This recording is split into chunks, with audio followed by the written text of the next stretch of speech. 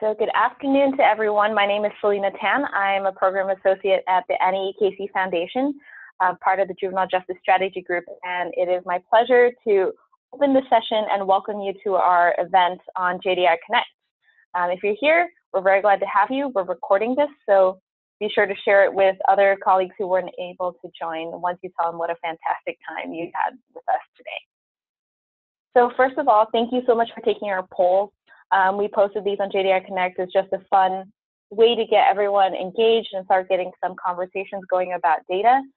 It looks like some great things are going on with data in the JDAI network, and that majority of the time, or can't have a meeting without data is happening in our committee meetings, in your committee meetings, and that's a great thing. We're really excited about that. But we also know that we could do better. There are shared pet peeves of data presentation. We should have put an option for all of the above, because that's what some people seem to say. And so part of what we're hoping to do today and beyond is really, how can we use data more? How can we become better at really being data-driven detention reform? And how can we really help grow our community of data champions? So that's what we're hoping to do today. We're going to do, my job here is to do welcome and introductions of the rest of our panelists. You're going to hear about an overview and highlights of the JDAI25 report, an example of what's going on in Indiana and how you can dive deeper using data. And we'll also have some time for discussion and Q&A at the end. As Beth mentioned, if you have questions, please feel free to enter them in the chat box along the way. If you hover over the Zoom information, you should see a chat box come up. So please go ahead and enter questions along the way as you have them. Hopefully everyone has seen the JDAI25 report. It's available on JDAI Connect if you haven't, and be sure to check that out. So before I get started with introductions, I want to also give a huge thank you to Metis Associates and Impact Solutions, who have partnered with us both in developing the report and also a huge role in developing today's session. You're going to hear from our associates in both of those organizations later on, but I really wanted to make sure we spend some time just acknowledging and thanking them for what they've done already so far. So quick introductions. I've already introduced myself. You're going to hear next from Tom Woods, who is a senior associate with the Juvenile Justice Strategy Group at the JDAI Foundation, and familiar to most of you. You're also going to hear from Jason Melke, who is a chief data dude at Impact Solutions. He's been working in JDAI for more than 10 years and currently focusing on Indiana. A lot of you may have attended his awesome session at the JDAI conference, and we're glad to have him here presenting again. And let me introduce Anna Minsky, who is a senior research associate at Metis Associates. She has also had more than 10 years of JDAI technical assistance across sites. So we have great panelists who have many decades of experience in JDAI data, who have heard and worked alongside you, and I'm thrilled now to turn it over to Tom Woods. All right, thank you. And thanks also to our colleagues at PJI for providing the infrastructure and the tools and kind of setting all this up for us. I am a webinar newbie. This is the first time I have done this kind of thing. So I don't know how many of you are new to being in the audience on this sort of thing. This is certainly my first time being on camera. So so fingers and toes crossed all across the board. So I hope and trust that a lot of you, if not all of you, have had a chance to read the report that we put together, kind of celebrating, I guess, the 25th year of JDAI, and celebrating in the way that we customarily celebrate, not as Ken Mayo would put it by just saying rah rah rah, but by using some objective information to try and assess how far we've really come and how much of a challenge we still have lying ahead. I think every year over the last few years we've tried to kind of provide a little bit more perspective, a little bit sort of a different look at kind of what we can learn from the annual results reports. And for the 25th year, really for the first time, we were able to put information together from sites looking across multiple years. We were able to do trend analysis really for the first time. And I think that sort of taught us some new lessons, provided some new insights for us. And I think that's not only interesting in and of itself, but to us, it kind of it gave us some new inspiration to think harder about what we want the data infrastructure for JDAI to be going forward and how we're going to get there. So first of all of the multiple findings that were in the report that we could lift up, there are just a couple that I wanted to address in this sort of limited time that we have. And some of this is not new news. I mean, we've known for a while that JDAI sites have gotten very good at reducing their use of detention. The vast majority of sites are able to do that. A kind of hidden story in there that's been persistent but cannot be repeated often enough is basically that as much as we've made progress in reducing our reliance on detention, the racial and ethnic disparities that contribute to overuse of detention are still endemic throughout the juvenile justice system as a whole, and JDAI sites are certainly no exception. And then I guess some new insights that we were able to get from taking more of a trend look across sites, at least over the last few years, I think kind of confirmed our intuition that there are some JDAI sites that are, year after year after year, they're continuing to make further progress and deepen their detention reform efforts, and some sites, kind of lose energy after a time. Maybe they hit sort of a lull. And some sites are even starting to lose ground that they had made up in the past. So there really is a need for renewed momentum in some sites, and the data that we have is starting to give us some leads to be able to identify where the need for that renewed momentum lies. So to take the first piece of that first, decreasing rates of incarceration, but increasing disparities along the way. And that's not only a sort of a regrettable sort of miss in terms of a target and aspiration that we've had that we've not yet achieved, but it also, I think, kind of should force us to rethink what the challenge is lying ahead of us. Because as long as those disparities remain, let alone when we see them increasing, that says more and more that when we look at what's the next installment, like what's the next phase of JDAI, how do we start driving our reliance on detention even lower than it's ever been? That next phase has to include tackling racial and ethnic disparities, because the victims of those disparities really increasingly are, that's the population that's left. The kids who have not yet been reached by JDAI are increasingly in those disadvantaged communities. So what does that look like? First of all, and I think this is not the first year that we've been able to put this statistic together, but one of the things that we have found very useful for looking at JDAI data across sites is to try and adjust for the size of the youth population in each site. So to take the numbers that you give us through the annual results reports, contrast those with data about the size of the youth population in your jurisdiction or in the jurisdictions you serve. Some sites serve multiple jurisdictions, and translate that into a rate. So right here, we're looking at the rate of annual detention admissions per 100,000 youth in JDAI site populations. And we define youth as age 10 to 17 for this purpose. That's kind of drawing on a practice that the Federal Department of Justice has used for a long time in terms of identifying the population that's at risk of involvement in the juvenile justice system. So you can see across sites who all started at different times. So baseline years are different from one place to another. But wherever those sites started, contrasting that to today, they have reduced they've reduced their reliance on detention by approximately half. So across JDAI, the rate of detention admissions per 100,000 youth was almost 2,000 back when they started, and it's now just over 1,000. That obviously represents significant progress, but if we start to unpack that a little bit, it's been uneven. So now we take that same statistic, annual detention admissions per 100,000 youth, and we break it up to look at youth of color and white youth, who are basically everyone else. So we determine the white youth population is really defined as the total minus the youth of color population from the information that you give us. So we can see the white population, rate of detention admissions, I should say, reduced by more than half, whereas the youth of color population is reduced by less than half. And in percentage terms, it's pretty close. But you can see, even though there's been progress across the board, and really, in absolute terms, the biggest reductions have been among the population of youth of color. Yet those disparities are still very sizable. In fact, they've actually gotten slightly larger.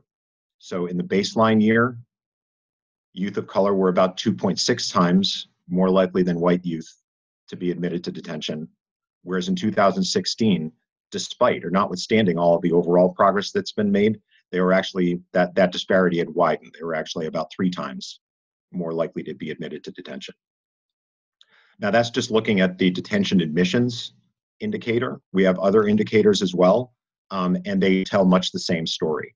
If we look at the rate of detention average daily population, that again has dropped by more for white youth than for youth of color.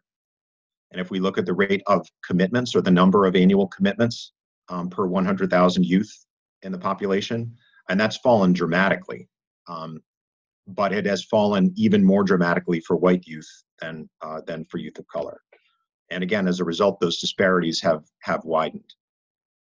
And to me, I kind of look at this this way of sort of visualizing how those disparities have increased, and it really jumps out at me that basically if we're trying to figure out where we need to make more focused efforts to get our detention population down, to get to get our reliance on commitment down, increasingly that's going to have to focus on communities of color, and whatever the barriers are that have stood in the way, or kind of mitigated the impact of detention reform on those communities up to this point, whatever those barriers are, it becomes increasingly important that we find ways to get at those.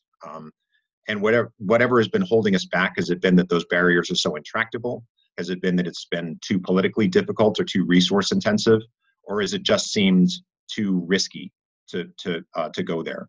Whatever has been holding us back, that is those are barriers that we need to overcome, kind of within ourselves and within our collaboratives. So that's sort of the next frontier of JDAI, the next frontier of detention reform, pretty much no matter how you slice it. So the second big piece, and I think this really kind of builds directly off of that, is the need for renewed momentum in some sites. So how did we figure out that that's the case? First of all, we came up with this idea of looking at sites not just based on where they are, but what's their trajectory. So there's sort of two aspects of that. One is the impact. How far have you come in reducing your use of detention since you started JDAI?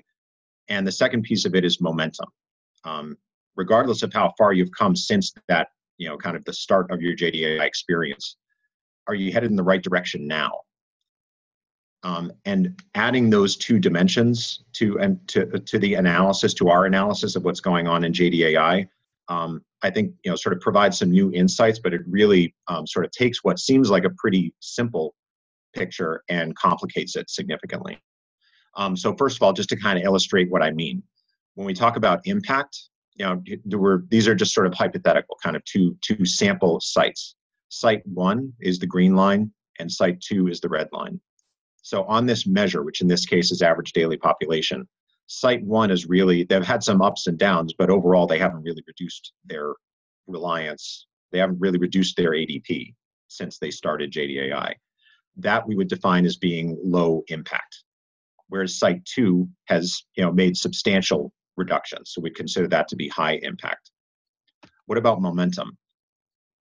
Momentum says basically site 2, things have kind of slowed down a little bit, but they've been continuing to make progress over the course of their time in JDAI. Whereas site 1 has really been headed in the wrong direction over the last few years. Their numbers have started to come back up after some initial reductions.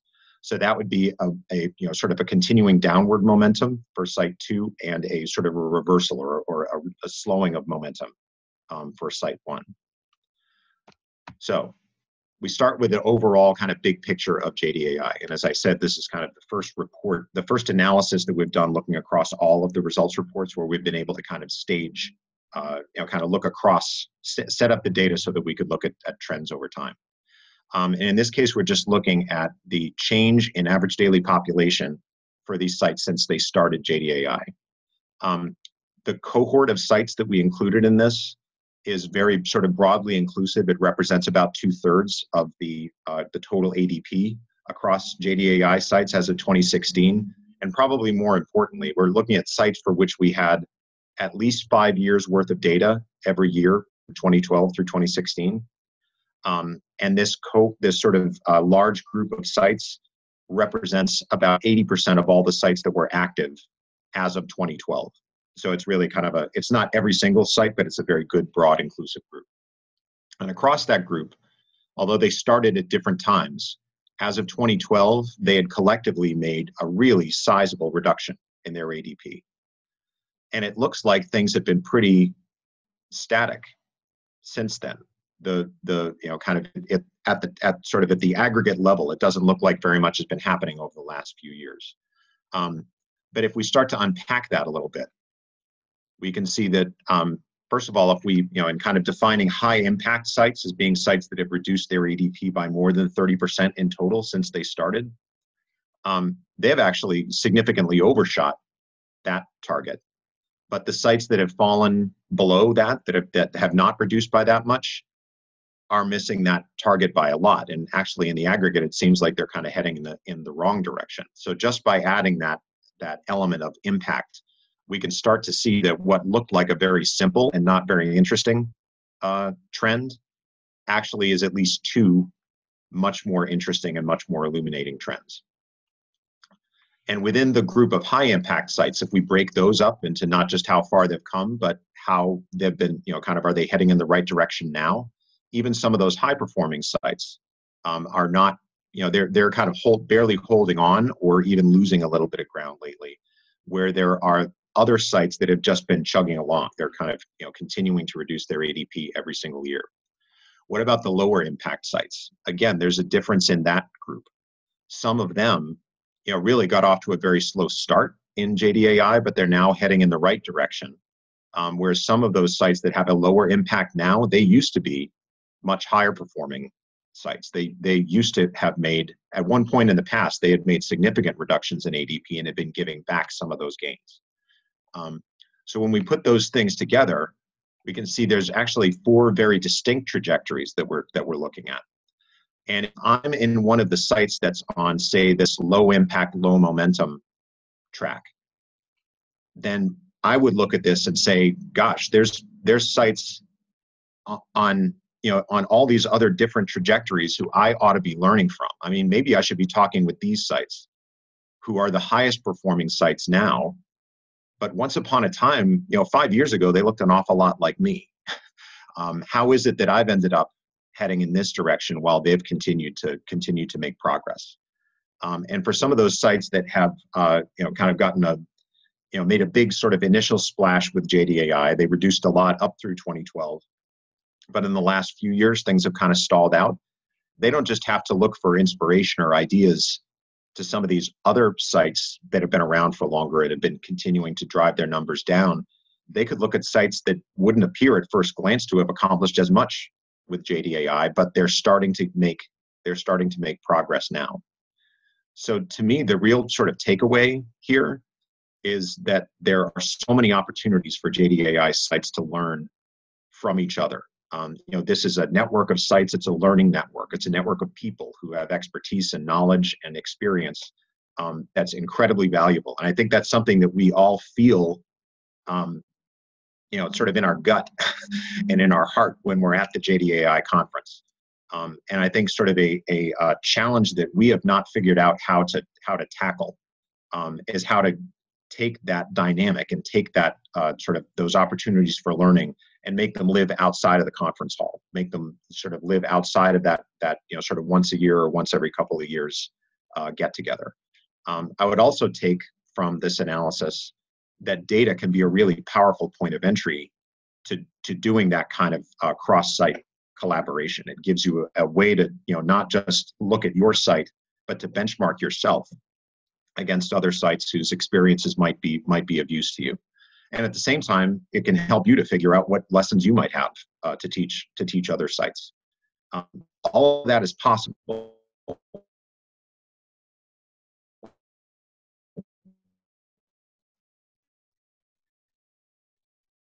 if you're structured to make that possible. Have that initiative in place.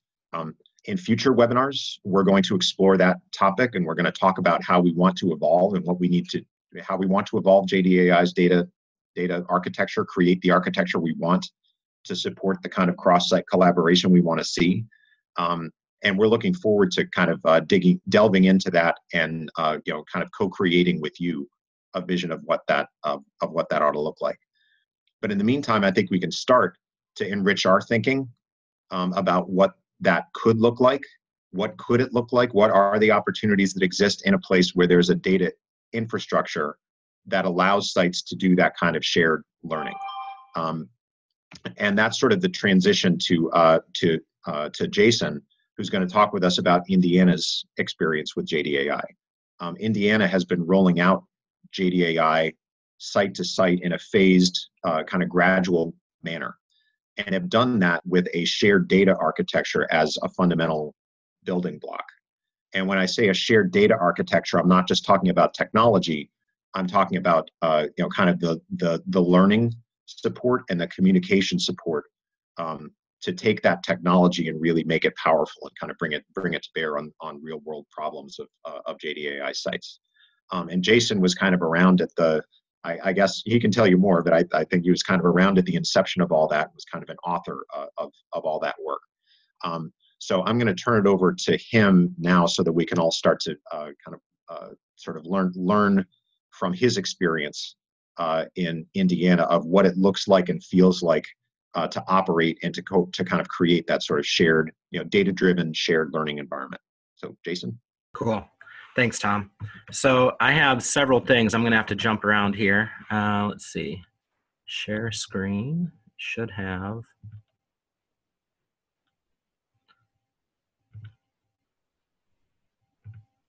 Okay, it's not showing my screen for some reason. It says I'm still viewing Tom's screen. Can everyone see mine? No.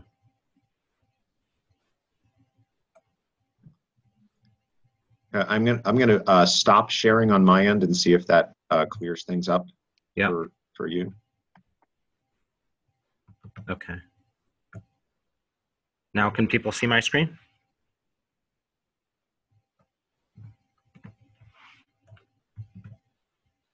Still nothing? No. Do you want me to advance for you, Jason? Sure. That'll be. I don't have. So you just tell me, because I have a slide I think that we ended up taking out. I apologize. Here we go. I got it. Oh, there you go. Okay, I'm not sure what was happening there. All right. So sorry for the technical issues. So for the Indiana folks, you may not recognize me. I don't have my hat on. I shaved my beard off. The Indiana folks, if you saw me at the conference or you saw me on the agenda, you saw it said Chief Data Dude.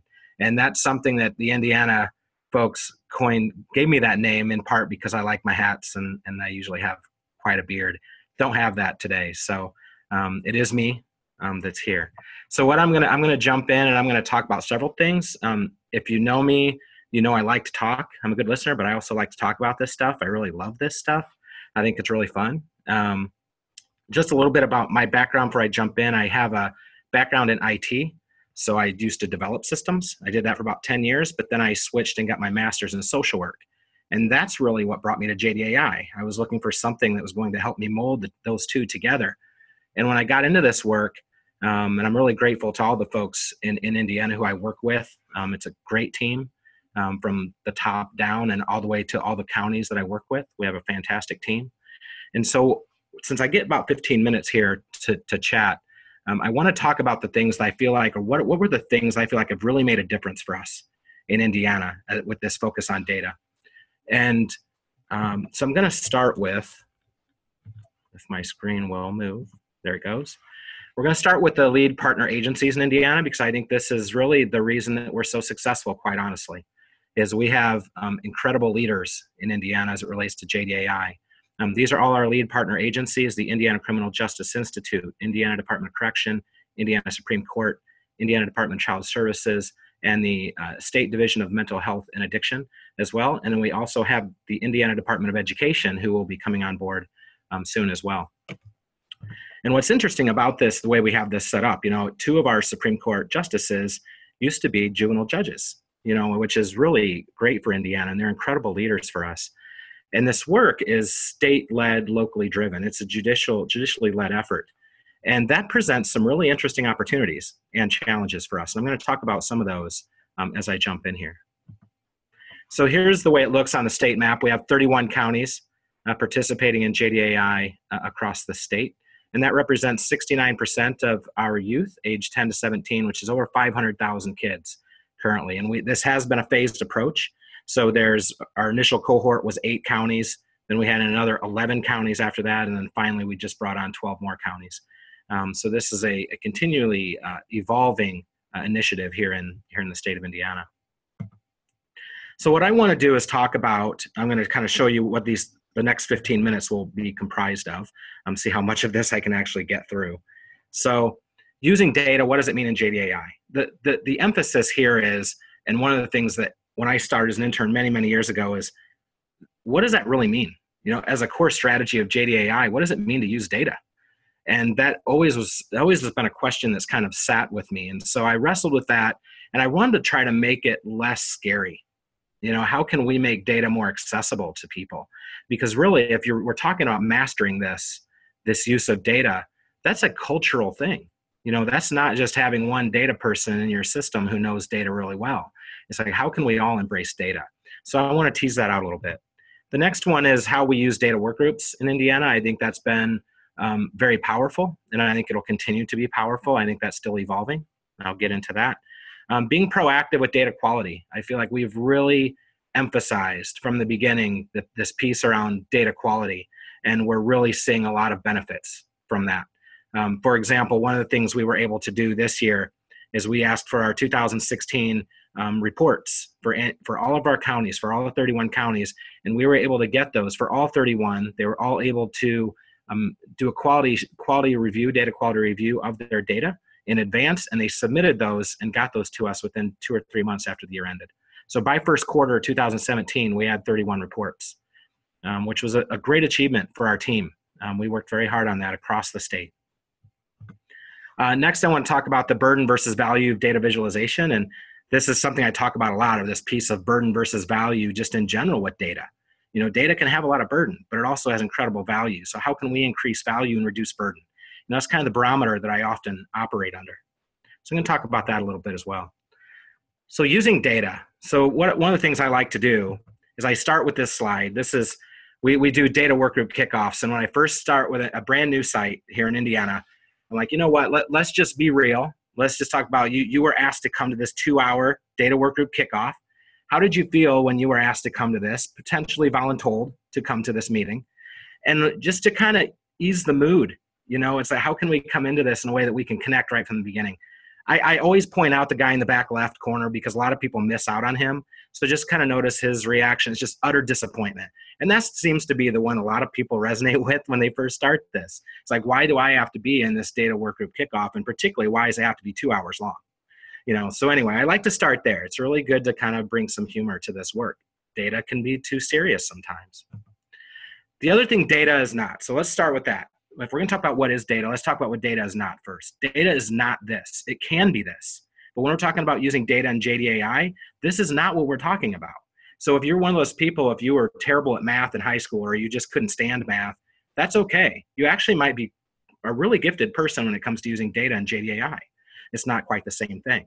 So understand, it's not geometry, it's not trigonometry, it's none of that stuff. You can push that aside, brush it off, and feel good about that.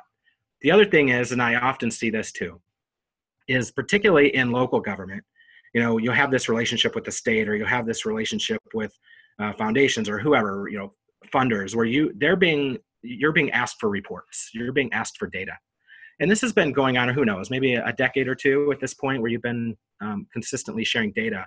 That tends to be what a lot of people think of using data as this. of, it's, oh yeah, you know, we do use data. We compile these reports and we send them off to whoever asked for that report, and we never see it again. And we don't really know how it's being used, you know, and we also can't necessarily vouch for the data quality. We just needed to get it done. That's one of those things we want to defeat. We want to defeat that. That's not at all what using data in JDAI is about either. So what is it really? I always really focus again on it's how, let's reduce burden, let's increase value. So one of the ways you do that is by simplifying this message of what does it mean to use data. So first of all, you see this trend chart, and Tom showed some really great trend charts earlier, and it's something we talk about in Indiana a lot is we're emerging and we have enough data to start trending and the value of that. So let's just say, you know, this is an example chart that we see here, and you can see it spikes about, you know, a quarter of the way through the chart. So you're going to have some questions about that. Say, what happened, you know, or what actually has helped us decrease significantly since that spike? There's a lot of different potential questions just in that chart. And then from that, you have deeper digging. I'm sure everyone in JDAI has heard this term a ton at this point, of this deeper digging. And if you haven't messed that term up and said it totally backwards sometime, you haven't said it enough, because that happens too. So then you have some insights from that. You know, you've done some deeper digging. You now have some additional data. That's really important. We're not talking anecdotal stories here. Those are important too. But that you've been able to dig up some data that helps to inform you, some evidence that has given you kind of this light bulb moment. And then finally, this is a way that we really harness our initial core strategy of JDAI, which is collaboration, is how can you all take action together on this data? You know, how can this inform policy? How can this inform practice? And there's a lot of other things we could say about the use of data, you know, in terms of doing some studies on the side or some validation with local university folks or something like that. But this is what we're really talking about to do well with JDAI. If you can do well with this, then you're going to be doing very well in JDAI. All right, so let's move forward. So one of the things that I've started doing just in some of the conversations I've had around the state is there does also tend to be a fear about, you know, as a judge, your job is to judge. You know, that's what your job is as a juvenile justice system, is to judge. And so, you know, part of the challenge is if you're going to embrace data is how can you not feel like, oh, you know, the robots are all going to start making my decisions for me, and then what's going to happen with my discretion? It's really important to understand that being data driven is powerful. It's a tool that you have in your back pocket that you can pull out and you can use to inform your decision making. And that's what using data in JDAI is really about. It doesn't replace your discretion. And that's an important point to make. So let's talk next about sustainability. So this is again, locally driven, state-led initiative. So what does that really mean for us in Indiana? And I think there's parallels in terms of this is a foundation initiative, but it's locally driven at the site level. So, you know, there's some parallels there. And so I want to get into some of the sustainability a little bit. This is a quote from Judy Cox, who I've never actually met Judy Cox, but I quote her all the time, and I'm sure she hears her, you know, something says, someone's saying my name, because I talk about Judy Cox a lot in terms of this particular quote, which I totally stole from the Pathways. But use of data became part and parcel of everything we do. We would not think of doing a program or developing a policy without it. She nailed it. That's exactly what we're talking about. And so that's a really good barometer, and maybe that's something everyone should hang up on their wall and frame it. You know, that's really what we're aiming for.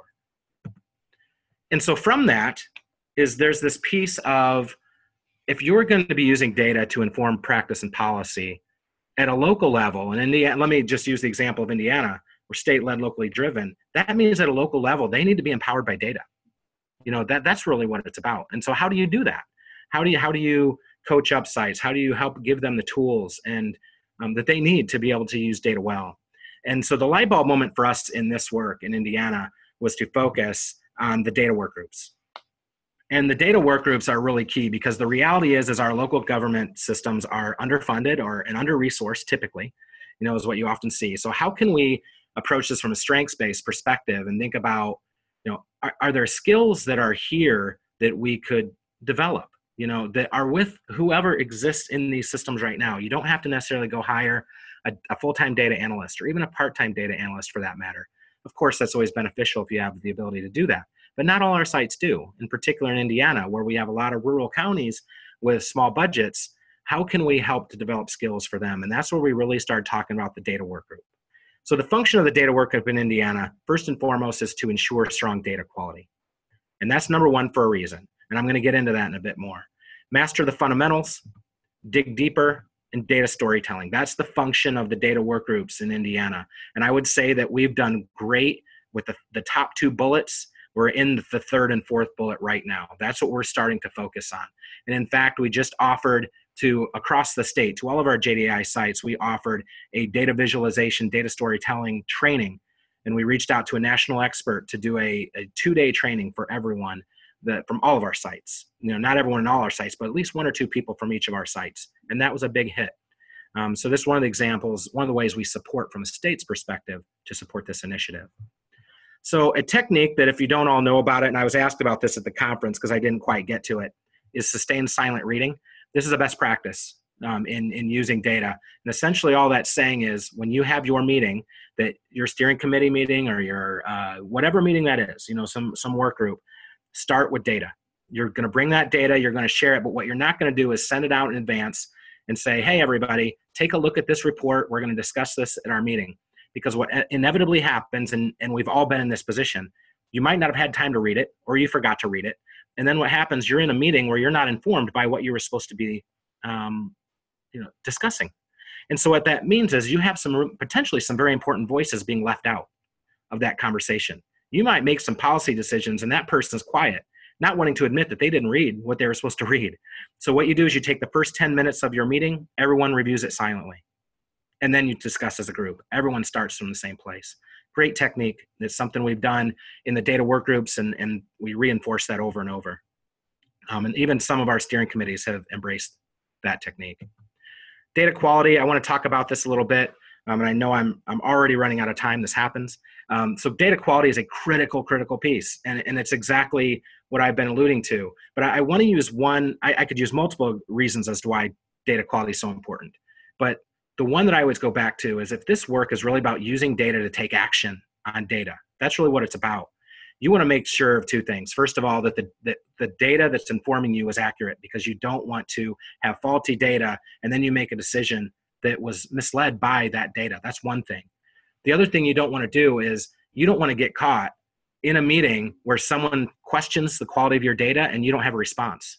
If you can't say what you've done to ensure that that data is accurate, you might lose some people. And potentially some very important people. And then once that happens, it's very difficult to get them back. So to be proactive about how you address data quality is very important. And there are some techniques for being able to do that I think is a subsequent webinar down the road sometime. Don't have time for it today. So you do develop trust with members of your collaborative. If you can say, hey, our data work group, we know our data is right because here's what we do. That's going to squash it. You can move on to the conversation. You can move on to the discussion.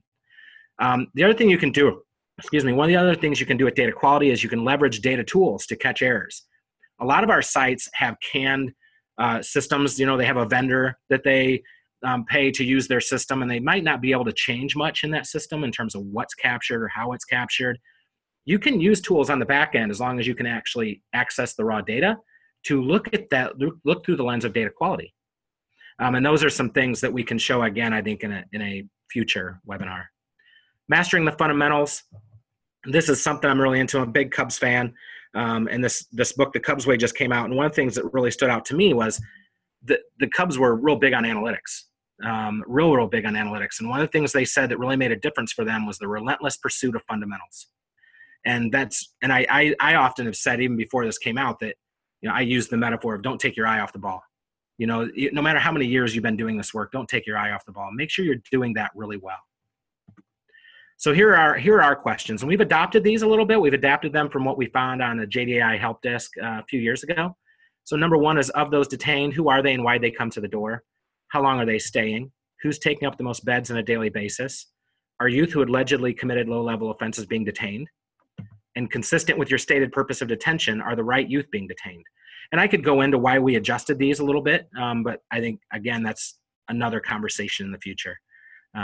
But these are our fundamentals. And we've created worksheets where during sustained silent reading, sites are looking at the QRS report or whatever data they have available to them, and they're responding to these questions to inform what's the story they want to tell to their steering committee and to their other work groups. So visualizing data, that's what I want to get to lastly, and I have just a couple minutes here. But this is some really cool stuff, so I want to make sure I take a moment to show you this.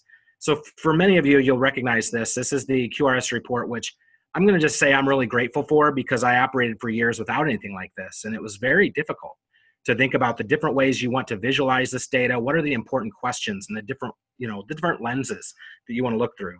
And by the way, I should say with the fundamentals, RAGO is absolutely a part of every time we look at those questions, we look through the lens of RAGO.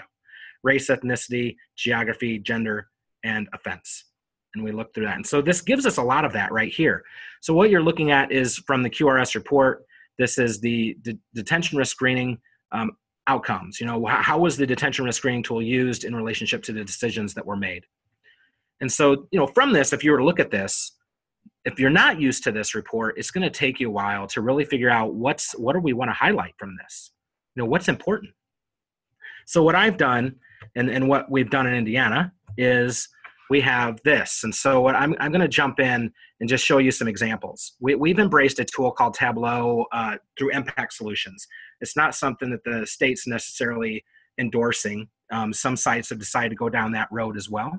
There's a lot of competitors for Tableau, and it's business intelligence is really what this is. So what we've done is trying to figure out, again, burden versus value. How can we reduce burden of understanding what the data is telling us and increase the value of what it's telling us? And in this example, this is something that we look at comparing 2 years of data, but you could trend this out over multiple years as well. And so for this particular site, which is unnamed, I don't even know actually if this is accurate data, you have admissions, and for 2016 and 2015, you have a length of stay, and you can hover over these. And before I get too far, I just want to say, this was built from an Excel spreadsheet. So your ability to do something really cool like this, if you just have a data set that you can pull into Excel and then you connect it to a tool like Tableau, you can do some really cool things very, very quickly. And that's one of the reasons that we've embraced it at Impact Solutions. So you'll notice it also shows the trend between those 2 years. And again, you can kind of hover over those to get some additional information. And really big reduction between 2016, 2015. And then there's a percent change as well over here. And I think that, there we go. You can see the percent change as well as length of stay. And what's interesting is it mirrors what we learned from the annual results during the conference. Is admissions have decreased dramatically. The length of stay has increased. And that's what happened here. But what's really cool about this is not just your ability to hover and to see some really cool things, but also up here, I'm going to move this over again, select RAGO. So we try to build RAGO into all of our visualizations. So you might want to look at this through the lens of gender. I just click gender and it changes it up. And so I'm able to see through that lens this same data. And I'm going to look at race and ethnicity. Now, clearly, this doesn't give you all the answers you need, but this is a really great way to see some things very simply, very easily, and to have some additional questions. Things really stand out to you. You can see the use of color. You can see that in terms of percent change when it's been an increase versus a decrease. So let me go to another one that I want to show you because I'm a little over my time. This is a risk assessment heat map. So when I showed you that QRS report previously and how difficult it was to figure out, what is this really telling me? Like, what should I be noticing? In this one, there's a lot to notice, and you can notice it much more quickly. So down the left-hand side is the actual decision that was made. Were they released with conditions, or detained? And across the top, you see the numbers. That's the actual score. What was the score on the risk assessment, the detention risk screening tool? And so what we've done is in red, we've boxed in what are the tool recommendations? What's the range? And so you can see released, and you can see that those tend to really hover right around that red box. You did have one, you had a couple outliers, 59 that didn't have a score, and then you had one that scored 8. And so, in general, it looks like the kids that are scoring for release are being released. And then you have released with conditions. And, one of the things you're going to notice is look at the color. So up here, you can see the color is much more pronounced. The tone means there's more referrals that make up that particular score and that decision. You don't see as dramatic of color down in release with conditions, which immediately tells you you didn't have a whole lot that were using the detention risk screening tool that were released with conditions. That's one thing. The other thing you notice when you look at detained is this is spread out all over the place. And you did have some that fell within that range, but you had a whole lot that fell outside of that box. and that were overrides into secure detention. And the question you might start to ask from that is, what's this mean about our use of alternatives at intake? When we're using our detention risk screening tool. So this opens up a whole lot more conversations much more quickly by utilizing heat maps. That's what this is, and you're using your color to really draw attention, and your ability to hover over things is really nice. And I want to show an example of that on the next slide. This is a dashboard, and so it's taking the same thing we were just looking at here. And now what I want to do is I want to interact with the map. And I want to say, okay, I want to really know these kids right here that fell just below the threshold of detain and were overridden. If I click that, it changes the map. You all see that, how it changes the map? And that's all the referrals, where those kids live. That's what this particular address is about. But you could use other geography data points to do this. But you could do that all throughout. You could really do some investigation, of kids that were detained at low with no score.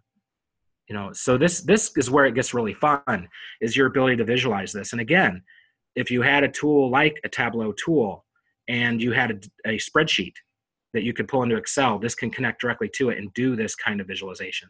And it's something in Indiana that several of our counties have decided to go this route. And with some training on data visualization, they're producing dashboards, and they haven't hired data analysts to do this for them. And they're doing some really cool things. And they're sharing it, with other sites. They're sharing it with the state, so we all can learn from that. So I'm going to end with that, I believe. Let me go back to my presentation, because I believe I'm past my point. Yes, I am. So that's all I have to say with that. I rushed through that pretty quickly, but I hope that was of some value, and I look forward to being a part of these discussions going forward and learning from how everyone else is doing this as well. Okay, I think Anna is next. Hi. All right. Thanks so much, Jason. It's really inspiring to see the work that you and so many different sites are doing, taking the sort of infrastructure of data and the fundamental questions of who's being detained, for what reasons, and for how long, and just going so much deeper, which is the point of this webinar. So for the last few minutes, we really just wanted to open up the chat box. I know a couple of people have used it, so it's definitely working. And no matter what your role is in JDAI, we wanted to take some time to reflect on how what we've talked about today relates to what you're doing tomorrow, next week, and in the months to come.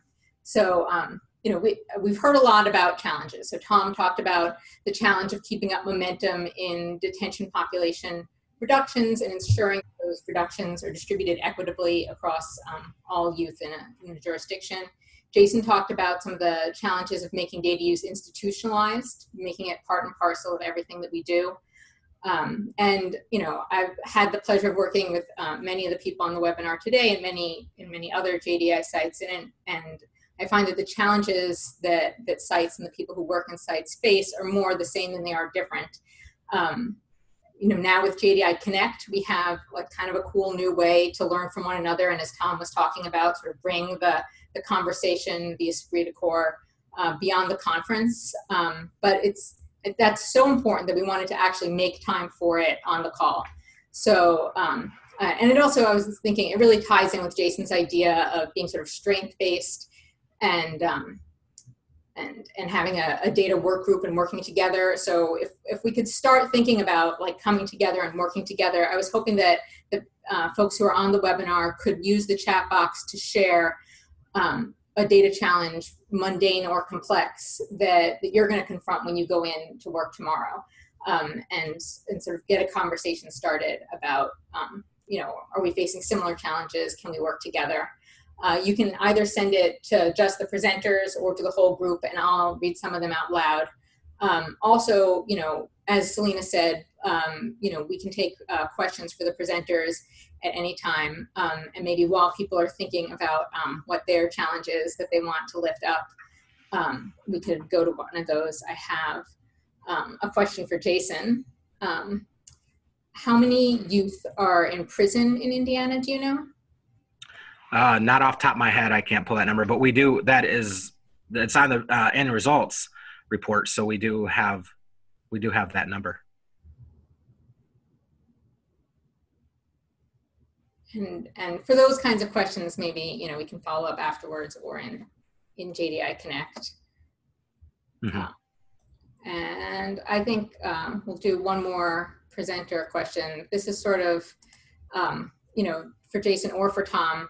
You know, I find that sometimes when you're presenting someone with data and they don't want to hear it, you know, they're just very, you know, for whatever reason, maybe it's the data quality or maybe they're talking about the data quality, but for some reason they don't want to hear what you have to say. And, you know, juvenile detention data can be very emotional.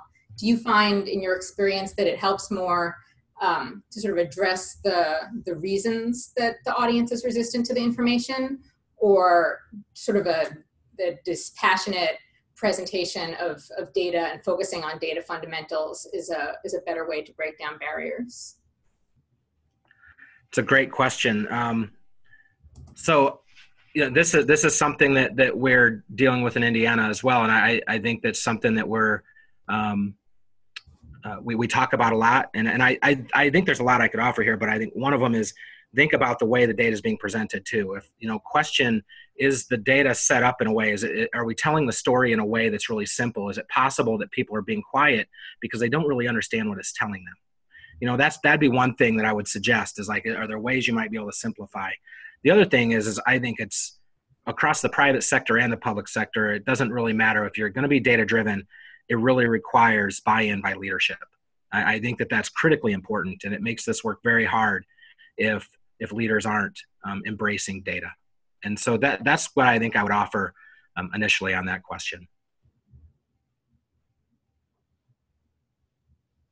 Yeah, I would agree. Thing that I would add is, I guess in my experience, it tends to be more productive to focus, you know, when people either are disbelieving or kind of aversive, they just don't want to, you know, sort of deal with the implications of you know, sort of a very strong finding from the data. I think that focusing less on what are the sources of resistance, focusing less on why people would be, you know, kind of dragging their feet about it, and focus more on why it matters. Focus more on why this is important. Because I think that tends to end up being the thing that overcomes the resistance anyway. It's very hard to get people, it's very hard to change somebody's mind, but I think if you can give them a reason to change their own mind, you know, very often they'll you know, sort of follow the evidence and get there, if you can kind of remind them and sort of reinforce to them how valuable it is to, you know, once they've actually done that. Thanks. I'm going to lift up one challenge that somebody shared, and then Selena is telling me that there's a question that I can't see, so maybe I'll turn it over to her to read that. The challenge was, as the person that audits data and prepares the reports, it's challenging for me to find errors and determine when I need to go back and try to rerun them to submit. I know that the types of errors, typically very small percentage in the big picture, are expected, but how do we reconcile that while still making good use of our time? And that's a really great data challenge that I think goes to the heart of what Jason was saying about value versus burden, and how do you make those really like important challenges every day. Selena, did you want to read a question? Yeah, there's a different question. I think it's more for Jason, from Jesse Owen, that's asking, is the dashboard utilized through data, team meetings, or sent to stakeholders for self-review? Yeah, so in Indiana, we use them in several different ways. So one of the ways we're set up in Indiana is, you know, we have Impact Solutions as a consultant in this work, and we work with the state team, and we provide consultation to them by coaching them up on how to use dashboards like that, so that they can coach up the sites on how they can then use them. So that's one way that we do it, is we work with the strategist, the state strategist, to work with the sites. We also use dashboards at the state steering committee meetings, and we present at the state steering committee meetings utilizing these kind of dashboards.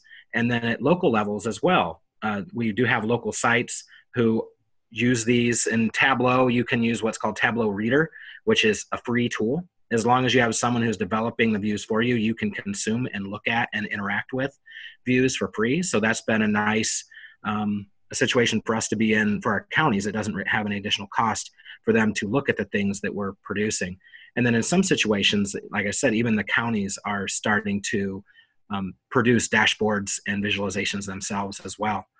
So I see it starting to penetrate more. And that's really, I'm glad that was brought up, because this is really about impacting culture, you know, and how well does the culture embrace data?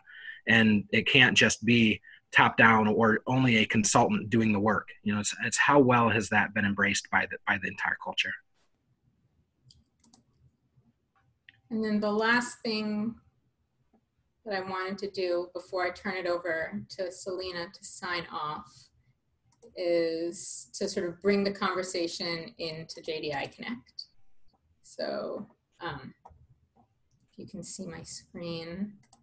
The other question that I might have asked if we had more time is, you know, coming off of sort of the visualizations that Tom and that Jason shared, what's an example of a juvenile detention related indicator that you've been tracking over time, and how has it changed, and to what do you attribute the change? And, you know, I hope that even if people are shy to sort of talk on the webinar, that we can start to have this conversation in JDAI Connect. So yeah, I think we should go ahead and take that other, and I think there isn't a sort of a quick answer to that question about handling data errors, kind of, you know, sort of recurring data errors, and not allowing those to kind of suck up all of the oxygen in the room. And I think that's a incredibly important topic, but a longer topic than we have time for. So I'd suggest that we add that to the discussion board too, and I'll commit to posting at least my take on that, you know, as soon as possible. Yeah, me as well. Selena. Great. Do you mind switching back to the slides for a second?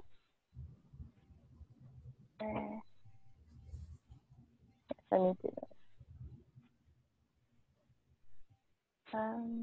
Okay. So I also wanted to point out that someone, I think Nancy, has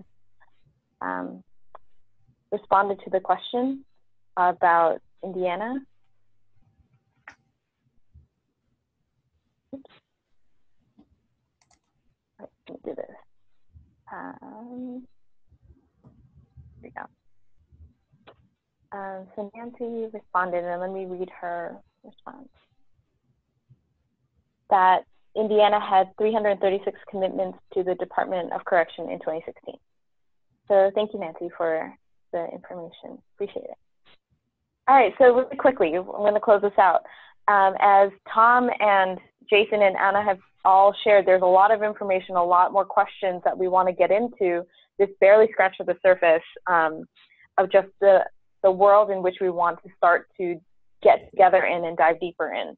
So here's some thoughts I had. You know, do you want to share a new visualization tool or ask advice from others? Jason shared about Tableau.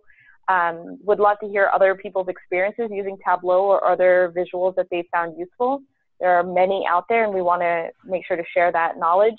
You know, do you have other ideas for ways we can drive detention reform? Do you want to know what other sites are doing? Do you want to see more events like this, or have ideas for what topics we should do next? Do you want to access other resources that we have available? These are all things that we're trying to build together. As Jason mentioned, it's about changing the culture, right? Not just having one lone voice in the wind crying for data and championing for using data. How do we genuinely push everybody in our sites and our network to be hungry for data, to understand data, be committed to data, and really be excited about data, not that terrified look from survivors. So we want to hear from you, get connected in our conversations. There's a big world out there of everyone who's on this call and beyond, and we want to know who wants to be part of this conversation. So help us by getting on JDAI Connect, joining the conversation that Anna is starting. You know, follow Tom, follow Jason, follow Anna, myself, keep up to date on what's going on, and help us generate this content. We're really looking to everyone in the network to help us figure out, as we continue to move forward in this, what the best way we can do that is to best serve the needs of the sites and of our kids. So thanks everyone for joining us today. Again, this will be recorded and posted, and we hope that you found it useful and will share it. So thanks.